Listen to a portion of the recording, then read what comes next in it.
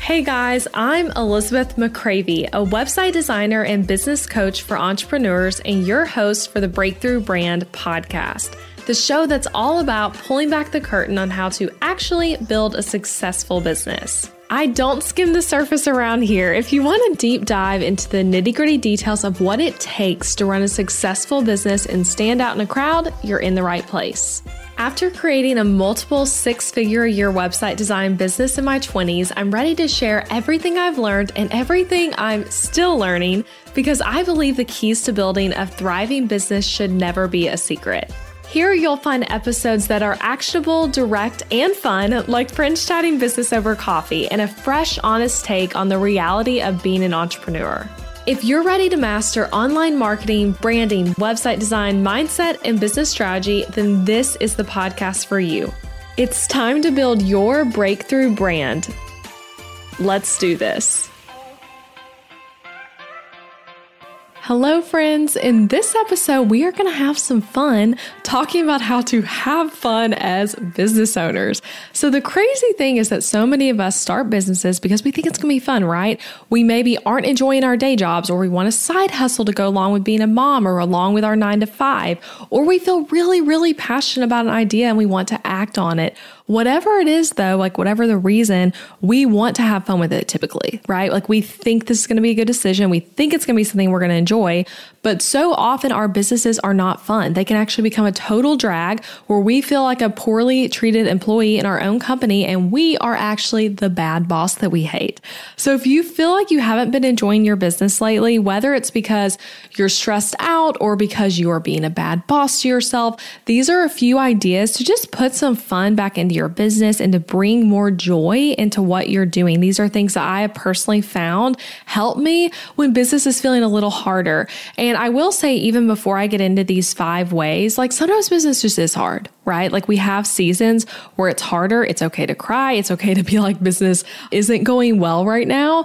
But if you're just feeling like business is a drag and you're wanting to like enjoy it more, these are things that are really going to help. But even as I share these, I do want to say like, hey, business isn't always fun. Just like working a 9-to-5 isn't always fun. There's a reason not everyone's a business owner, right? Like it's actually harder than most other things we could do. So yeah, that's that. But let's get into it. 5 ways to have more fun in your business right now. All right, the first way to have more fun in your business is to go on a business dream date with yourself. So yes, take yourself out to a coffee shop or shut yourself away on your back patio with some wine or lock yourself up in your office and let yourself have some dreaming time about your business. This does not have to be a super long thing. It can just be like 30 minutes to an hour. But I find this to be really important because too often we get caught up in the hustle of our businesses. We're doing this, we're doing that, we're in the grind of it all. We're stressing about this, we're excited about that. And we don't stop to really think about where we want to go and what our goals are and to like appreciate what we've accomplished, all of that kind of stuff. And so this is basically a time to like pause and look at like how things are going, where we want things to go, where we're trying to get to. So when I do this, I always commit to no email inbox open, no writing people back, no posting on Instagram. I might even like literally leave my phone in a different area of the room or not bring it at all. So I'm really wanting it to be time with me and my business, high level. So keep your Instagram account and your inbox shut off, like literally quit the apps, whatever you need to do. And I like to have a few things I'm thinking about. So maybe it's just my vision for a new offer. Maybe it's ideas for how to solve a problem I'm dealing with, mapping out financial decisions, celebrating recent wins, brainstorming like what I'm wanting to work on next. It can be a variety of things. Maybe it's praying. Maybe it's talking to God about like, here's how things have been. Like, here's like listening, talking to God about where things are going to go in your business. Like there's so many things you can do at this time. You want to do it frequently, honestly. Like anytime you do it, you're going to see like results in momentum typically. And for me too, when I do this, like I think about the most recent time I did this, it's helpful. Just another quick tip with this, to go somewhere that's different than where you're typically working. So most recently, I actually sat on our guest bedroom bed with my laptop and I left my phone in the other room. And it was like, for whatever reason, being in the guest room where I really never am was really helpful in kind of getting into the vibe of this. So if you want to try this, but you don't have something specific you want to like think through, one question I would say you could ask yourself is, what do I want my business to look like by the end of the year or in 5 years, whatever range feels good to you, and just kind of brainstorm some stuff. You could also ask yourself, like, what's been going well lately? Like, what do I want to celebrate? What do I want more of in my business? So give yourself an hour to a few hours for this and enjoy yourself, enjoy your business, and try to bring some joy back into what you do by just pausing, right? Like I said, we so often are caught up in the hustle of our businesses. Our minds aren't turning off. It's different than maybe the job you were working prior, where like when 5 or 5:30 hit, you were able to like turn work off. We're often not turning our businesses off. And so it's always like you're thinking about all the things. So this is just a time to pause and think about the good, brainstorm, and really just kind of like be with your business, which sounds funny, but it is super helpful. Okay, a second way to have more fun in your business. And this one is like, honestly, like, is this the biggest way to have fun? Maybe, I don't know, but making friends with other business owners. So running a small business, like many of us do, where it's online and everything's fairly digital, or if it's not digital and you're working with people in person, it's typically just you and your clients. It can get really lonely. You're not in the office with all these other coworkers where you have camaraderie over what you're doing. You're working alone in your home or from your kitchen table, and it does feel lonesome so often. And as much as they love you, often your friends who don't own businesses cannot get it with you when you're going through something hard, or they might struggle to understand and celebrate with you when you have a really big win. They just don't get it the same, which again, it's totally okay. They love you. They don't need to fully understand it to be your friend, but it can be helpful to have friends that also own businesses, helpful in having fun in your business. So ways to do this. I mean, gosh, so many ways. I mean, one, put a plug here, joining a community like Breakthrough Brand All Access, which is my business coaching membership. That's a great way to make business connections and make friends online. So they don't have to be local to you for something like that to add value to your life. Another suggestion would be to just message a business owner who's in a similar place in business as you and ask them to hang out. It could be that you're asking them to like meet up for coffee if y'all are both local to each other, or it could be you're asking them to like meet for a Zoom date. They might say no, but they might also say yes, especially if you guys really do have something in common. Again, it could be that you're in a similar season of life. It could be that you're in a similar niche. You both work with similar clients. You're both brand new business owners, like whatever it is, a similarity there and a connection point. And just like say, hey, like I'm looking for more business friends. Would you want to have a Zoom date and talk about business together? That can be a really, really great way. And for me, like I have a lot of friends who are business owners, and a lot of them are not local to me. They are friends that are like digital friends, where like this sort of thing of like interviewing someone on your podcast and like sitting and talking a long time after on Zoom, or doing like the Zoom coffee dates or long Voxer chats is really helpful for like not feeling alone in your business and making business more fun, because you're having someone to brainstorm with, you're having someone to talk about the wins with, and you have people who get it. My third way to have more fun is to hire a team. So on the same note of business friends, another way to make your business more fun is to be in it with someone else. So for me, and if you've listened to this podcast for a while, you've probably heard me talk about this, but I'm an introvert and I actually do enjoy working alone. I know a lot of people when they first start their business and they're like maybe at home all day working with like less structure than the 9 to 5, they're like going crazy and they like need to see people and all of that. For me, I'm like, oh my gosh, I love getting to be home. I love working alone in my office. I'm quite introverted and I get fueled by being alone. So I like that part. But even with that being true, I can totally tell you 1000% I enjoy my business more doing it alongside a team of people where we're all on the same mission together. I can troubleshoot problems with my team. I can like celebrate wins. I can have help. Again, like troubleshooting problems is a huge one, because when you're doing business alone, it really can like take the fun out of things when you're running into issues or big decisions and you're like, I don't have anyone to talk about this with. I don't know like what to do. I want another second opinion. I want help with this. Like, this is hard.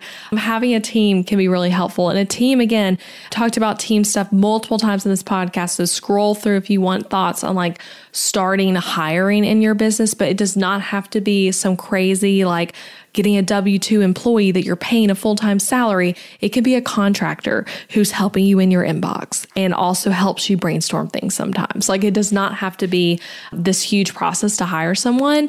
I'm also coming out with a course on Teams. So if you want info on that, ElizabethMcCravey.com/Teams. Who knows, if you'll listen to this in the future, it might already be out, but that link has some info about the course and a way to get on the wait list. So that's just a little side note I want to add here if you're like, wait, I want more help with that. But I would say just hiring a team is a way to definitely have more fun in your business because you're not doing it alone. All right, the fourth way to have more fun in your business. This one is so big, so big. Stop doing the stuff you hate and following someone else's version of success. Gosh, I mean, those two things could almost be two different points, but I'm putting them together here because they both really relate. But how much unnecessary stuff are you doing in your business that you absolutely hate doing or just not good at doing, but you feel like you have to do because it's what quote unquote works or it's what someone else told you to do? So stop doing what you hate doing. Stop following someone else's version of success. You need to know what success means to you and what matters to your business. So some examples, just because that girl over there is doing influencer work and promoting products doesn't mean you have to. Just because someone else launched a course doesn't mean you have to become a course creator. Just because there's this new latest and greatest platform that you're seeing a competitor get on does not mean you have to be on it too. When you're constantly changing to a random version of success that doesn't actually align with your goals, or you don't even know what your own version of success is, you're not going to have fun. You might actually end up legitimately miserable in your business because your direction is just based on like what the latest guru is telling you what you need to do or what all your competitors are doing. So to bring it back up to like tip number 1, even go on a business dream date with yourself that we already talked about and figure out what success looks like for you in the season that you are in and pursue that and like stay in your own lane focused on that and stop doing the stuff you hate, especially if you don't even think it's working for you and you're just doing it because someone else says you have to do it. Just knowing your own version of success. And I would say too, like, in knowing your own version of success, it's something you have to constantly reorient yourself towards. So like for me, I can get sidetracked on like, oh wait, I could be doing this, I could be doing that, but they're doing this. That's a good idea. Should I do that? But staying focused on like, okay, what do I want my business to look like? What do I want my life to look like? What do I have time for in this season as a new mom? And focus on like what success looks like for me in light of all those things, right? So don't chase someone else's version of success. And then with doing things you hate or aren't good at, that's sometimes something where like if it is something that's like making you miserable in your business, but that you do need to be doing, maybe that's a time that you hire some help with it. So like, for example, maybe you've been doing your own bookkeeping and you're really bad at it and you're not sure if you're doing it right and it's confusing and stressing you out. That could be a time that you hire a bookkeeper. Maybe you're editing your own podcast and you're like, this is really, I don't like re-listening to my audio after I record it. And I'm not sure if I'm doing this right. It's taking up so much time. It's double the work. Maybe it's time to hire a podcast editor. So there's a lot of different examples of how sometimes it's something that has to be done and you hire someone. Other times it's something that you could totally quit doing because it's not actually helping your business and you're only doing it because you think you have to. And it might be something that like you need to stop doing because that's someone else's version of success. It's someone else's version of marketing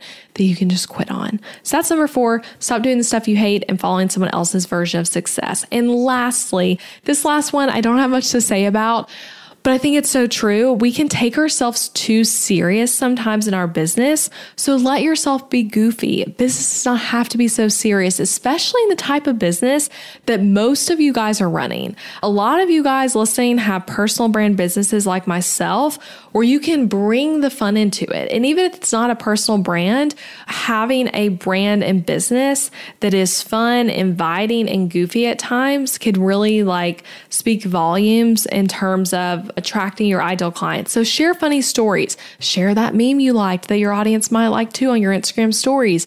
Tell stories from your personal life in your emails. Use GIFs on Instagram in your emails, in your client messages, whatever it is.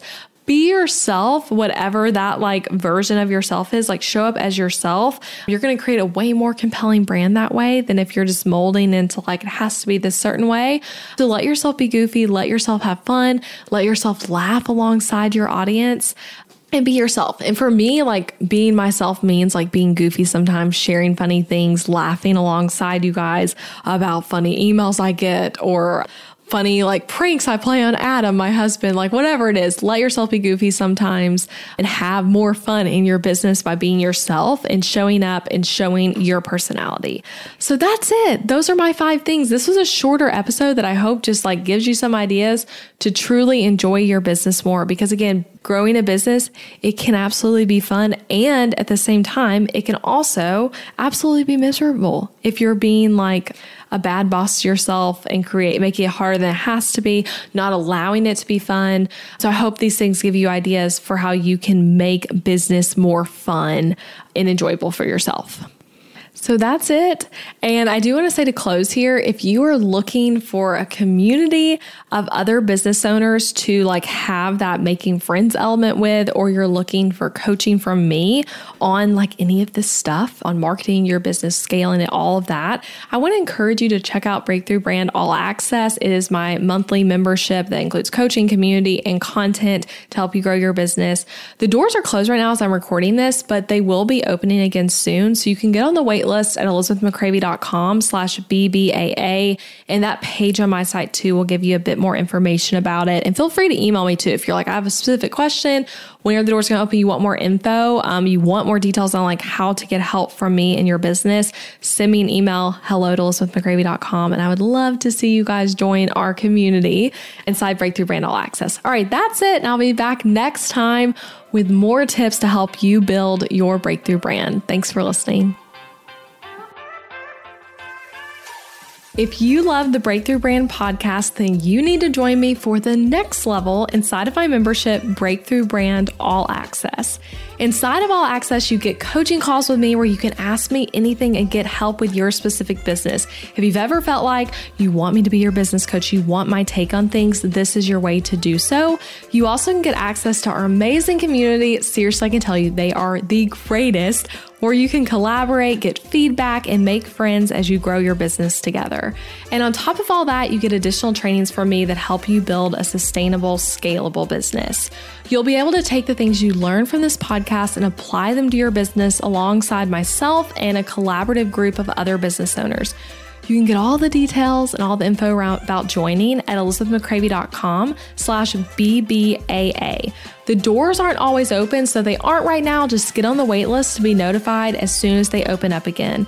So thank you for being here, friend. Thanks for listening all the way to the end. And I hope to see you soon inside of Breakthrough Brand All Access. Again, the link is elizabethmccravy.com/BBAA.